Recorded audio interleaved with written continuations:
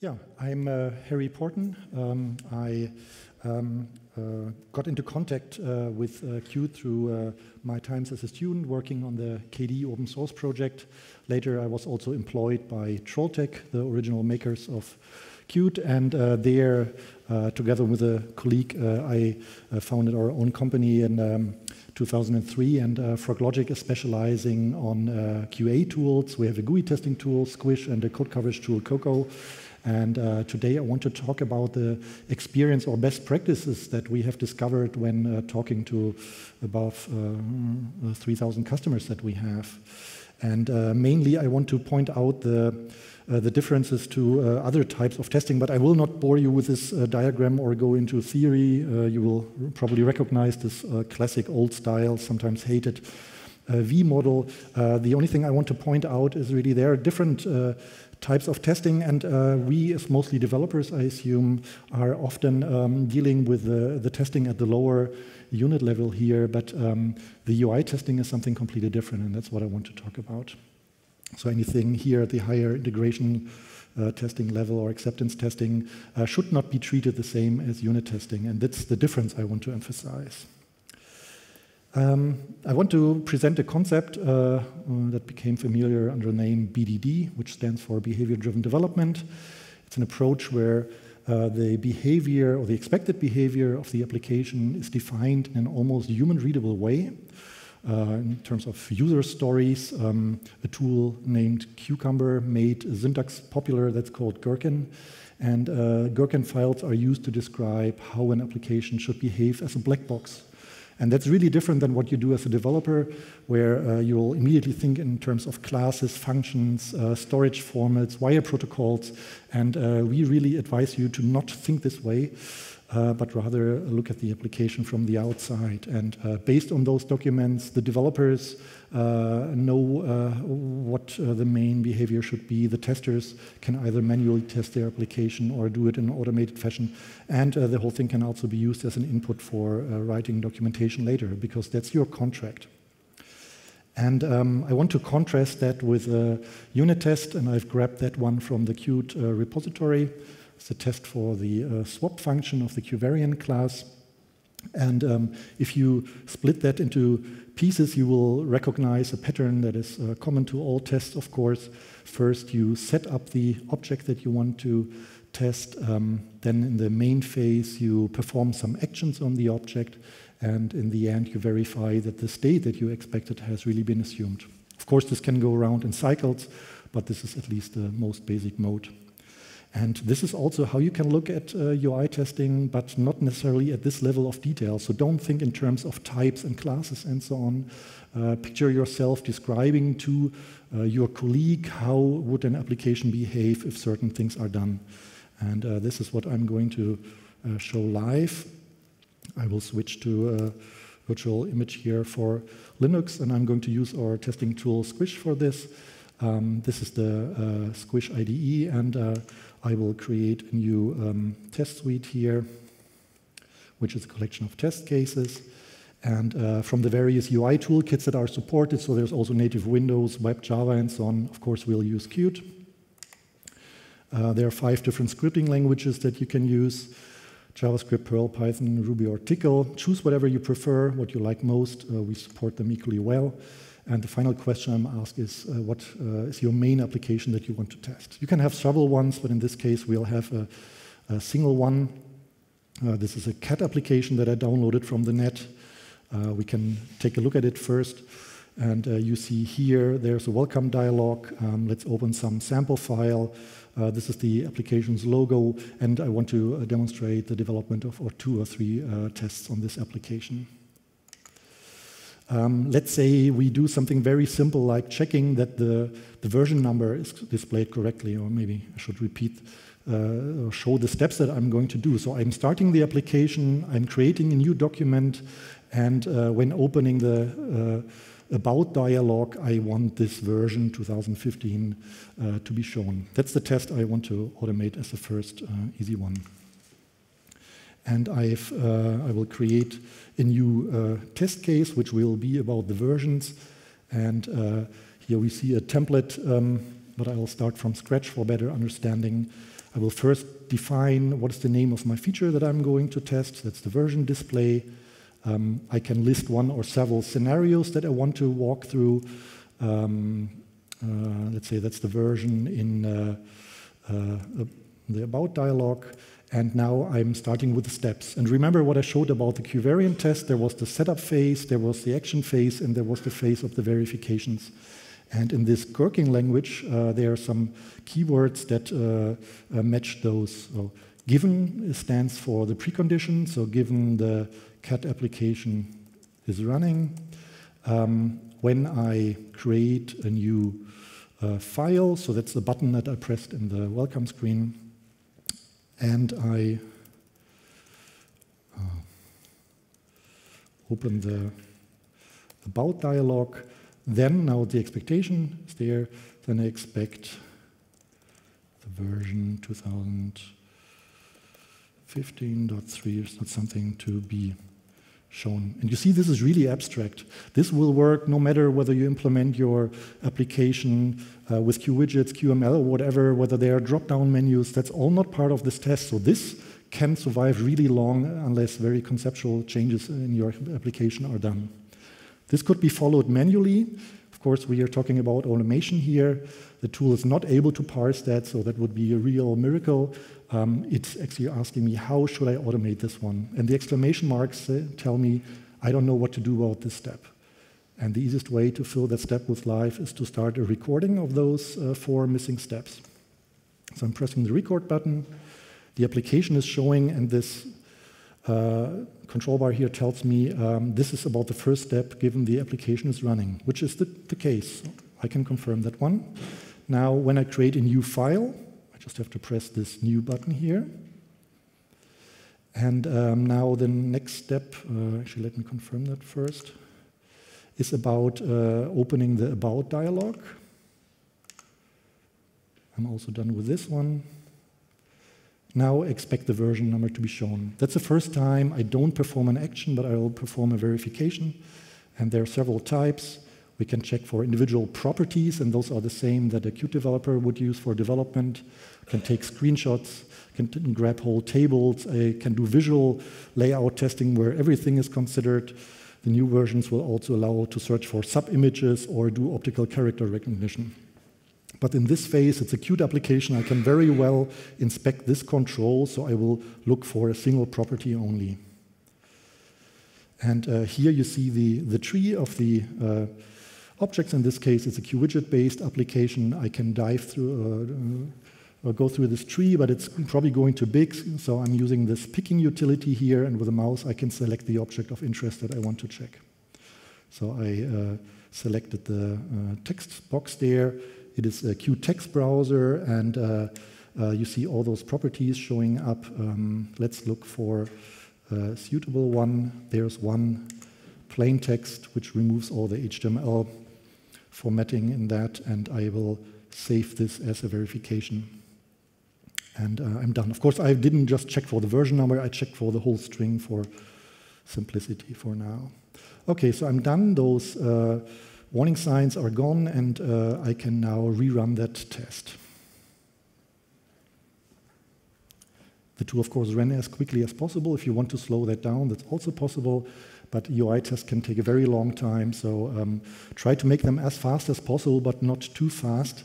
And maybe I should also show the magic behind that.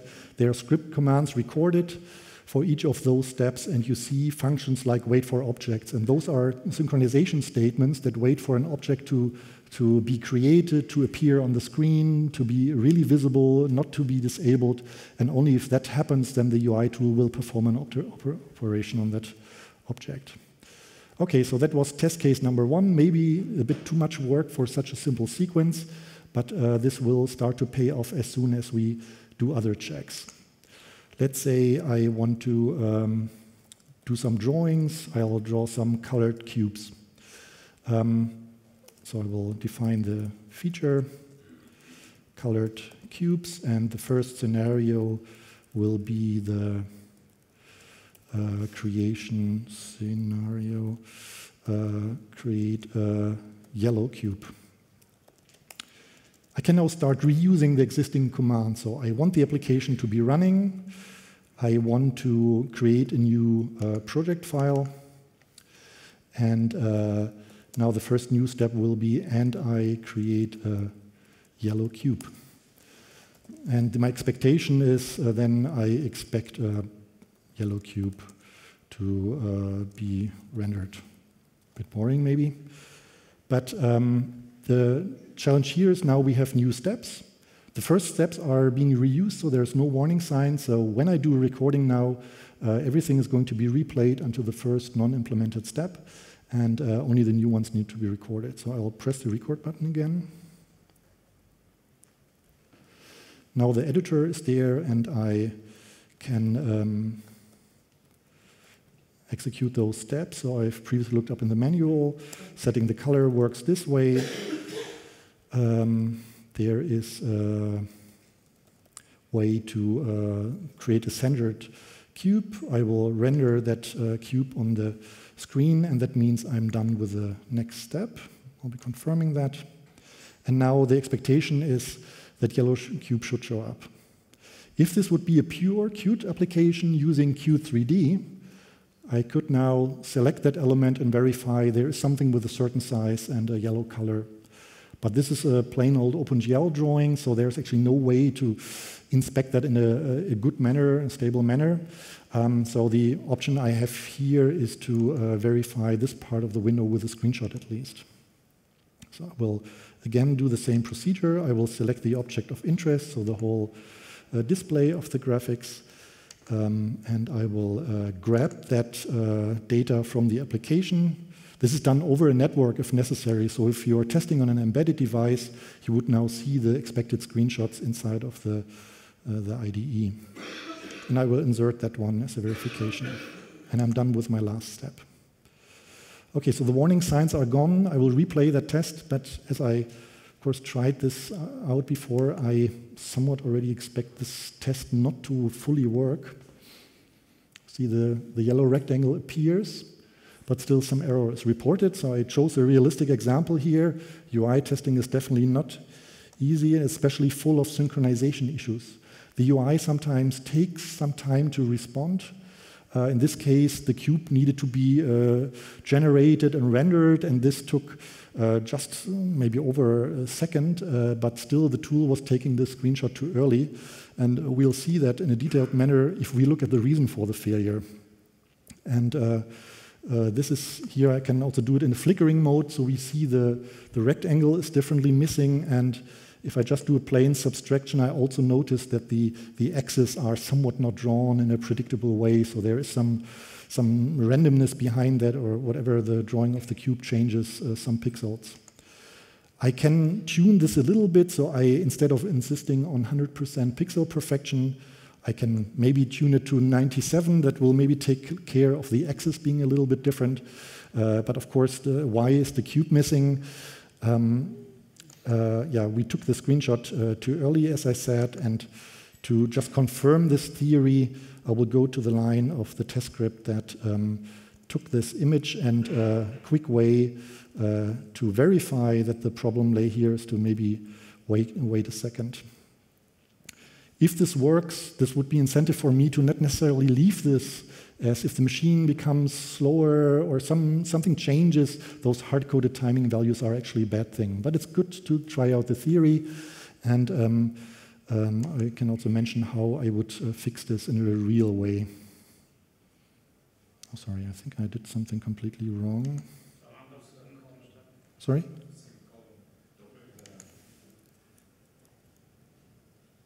Sorry, what is the problem here? Oh, okay. So let's replay. So this was the, wait a second, so that worked. Okay, what would the proper fix be? Inside of the application, there is a logging window which shows for all operations that it does how much time it took to render a scene here. And this is something I would wait for. So I would follow that log and check whether the total rendering time text has appeared, and then I would take the screenshot. So that's the proper way to it, I would recommend. Okay, but now I want to show more features of this BDD approach, and that is working with parameterized tests. So let's say I want to create a blue cube. I could copy the whole scenario.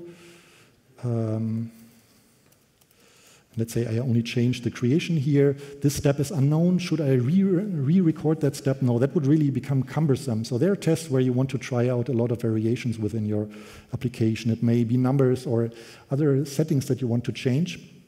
And I will show you how to do the parameterization here. I will look at the implementation of the code that created the yellow cube. And I will use a placeholder here, which will later be put into an extra variable to the callback function that's called. And I will pass on the parsed color here in this script. And the warning is gone. So now I have created a reusable step. Again, let's say I have 200 colors to test. This would also become too cumbersome. And for that case, there's another standard feature called scenario outline. Create colored cubes.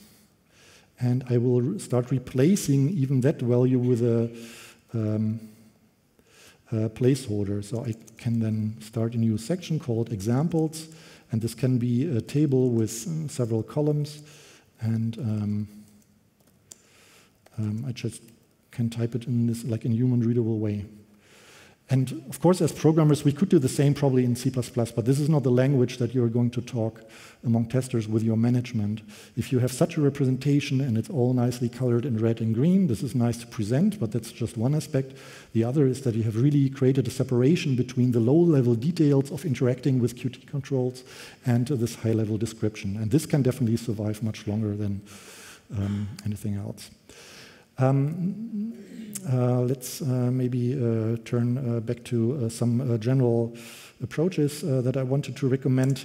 And that is first, ensure that your tests are really running regularly. We have seen customers who only started running their test a few days or within the release process. Suddenly they discover the application has changed a lot. It may have gotten some bugs. The test setup can also be buggy. Who knows? There are a lot of issues.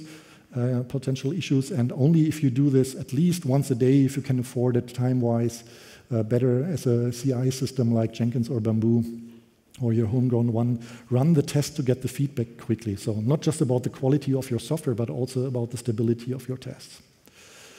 As these are UI tests, there's the speed issue to consider though. I know from customers who have test suites running for several days, they then started to do parallelization. So run them on multiple machines.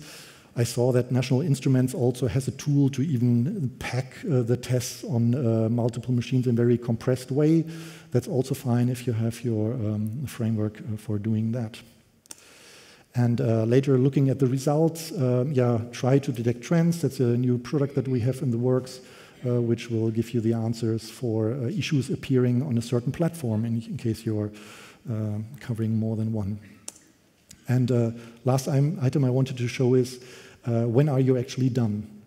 You may have heard the term code coverage in general or test coverage.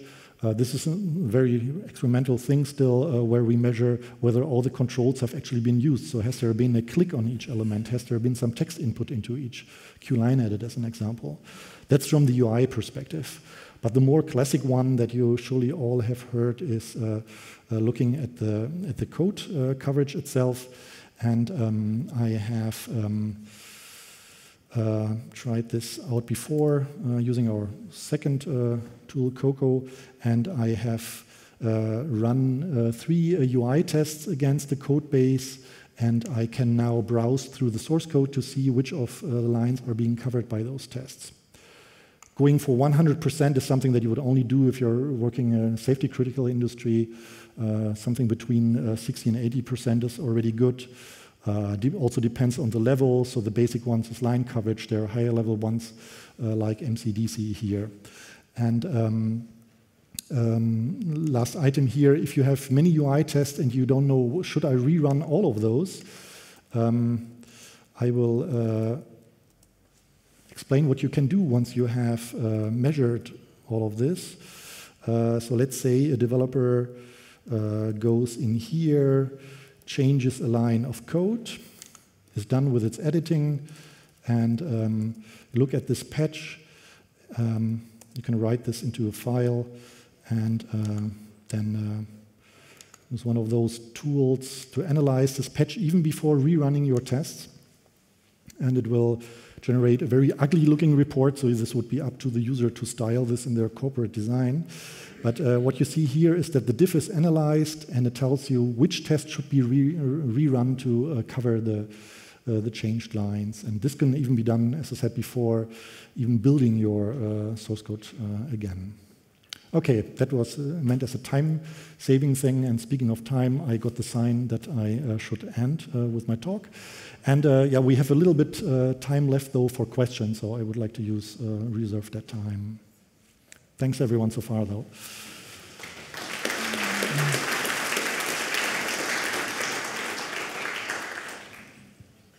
Wait a second.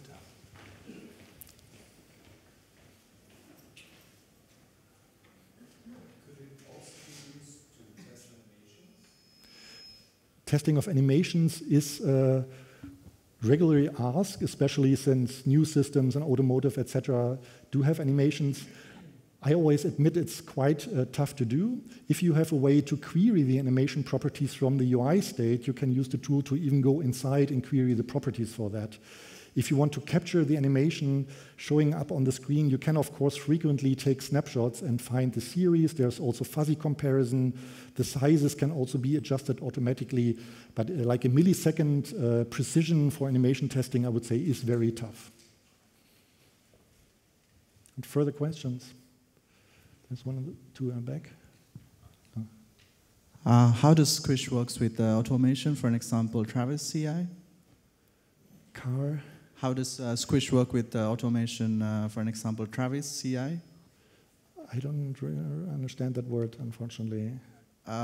Continuous integration with the UI testing. Oh yeah, like Jenkins, etc. There are plugins. So I've used the UI here, but this was just for the creation and debugging of the tests. In real life, you would do everything from the command line. The tests are stored in plain text file on the hard disk. Okay. There's XML output or HTML output, so you can drive everything without the UI being involved and the human being involved. Is there a plugin for Travis as well? At least there's a documentation how to do it, I believe. Yeah. Okay.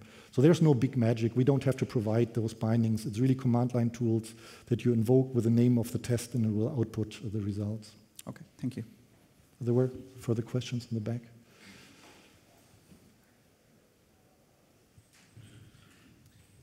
Yeah, do you have some support for refactoring? So if developers do a lot of refactoring, function renaming, and so on, is there some tools to make this easier to adjust the test cases? Yeah, also? I admit we started with our own Qt-based IDE in 2003. Back then, Qt Creator didn't exist, so refactoring was very tough. Then we switched to using Eclipse, which looks extremely ugly and is very ugly to program. But nowadays we would use Qt Creator, but Eclipse also has a lot of refactoring opportunities. So the object name scheme that I didn't go into, but is now very easy to refactor. So if you change the name of an object, you can update that name everywhere in your scripts in an automatic fashion.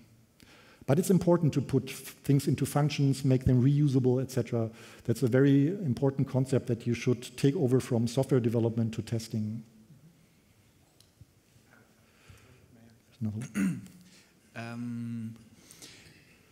So this window that you're showing there lists the potential tests that might be affected by the patch, yeah. And some might get the greedy idea of not running every single test for every patch, but yeah, it's just a heuristic, to cut you short there.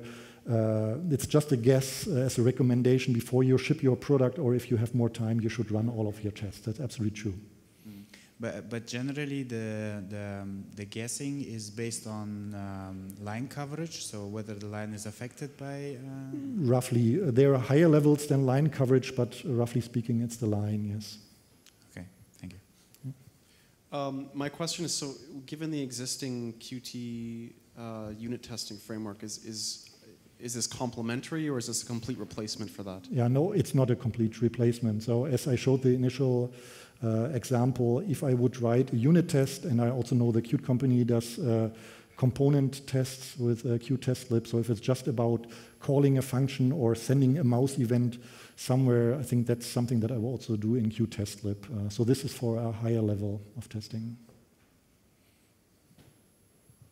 Okay. Otherwise, we have a booth outside. If you want to see more advanced demos, get a trial version, or have some questions, feel free to contact us there. Okay, thanks a lot. Many thanks.